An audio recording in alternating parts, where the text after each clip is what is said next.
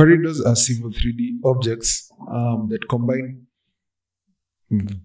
horizontal geometry, vertical geometry, and cross-sectional geometry. For example, in this drawing, there's this corridor. You can click on it, right-click, and go to Object Viewer. That's the corridor.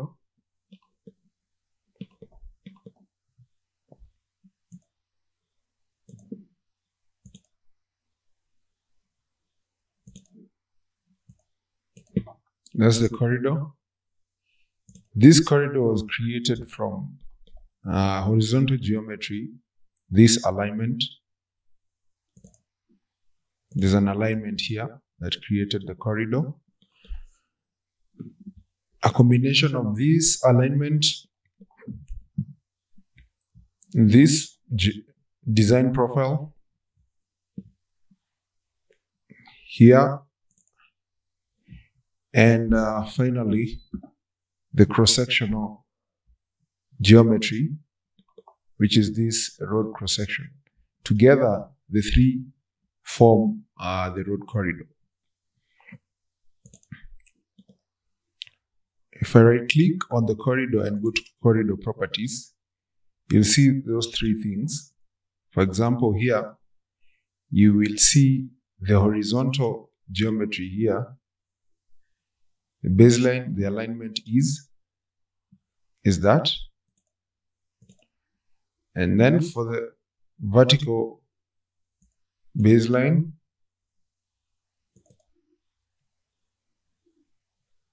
finished ground profile, that was the profile. And then for the assembly, we have that assembly for that region. And a corridor can also be subdivided into different parts called regions. For example, here, this corridor has 3 regions. This is region out of date. This is the first region. Also, this is also out of date. And then the third region. So the first thing you create in a corridor is called a baseline. BL here stands for baseline. Baseline consists of 2 things. It consists of the alignment and the profile.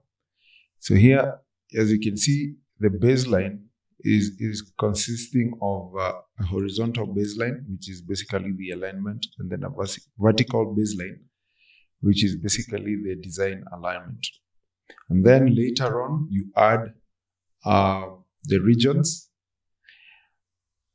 A corridor can consist of numerous regions or only one region. And then the region, when you add the region, that's when you introduce an assembly. And you can create surfaces on top of roads or at the bottom of roads. As you can see here, there's a corridor surface. There's a surface that was created on top of that road. And then there's a datum surface. This is created beneath the road. For example, if I go to the prospector here and click on surfaces, you can see this road corridor surfaces. I can select it and go to Object Viewer and look at that surface. There is a surface.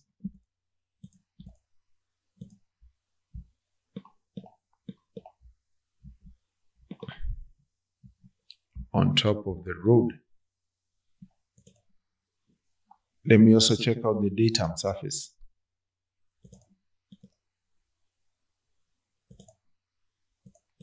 The reason why it can't be seen is because its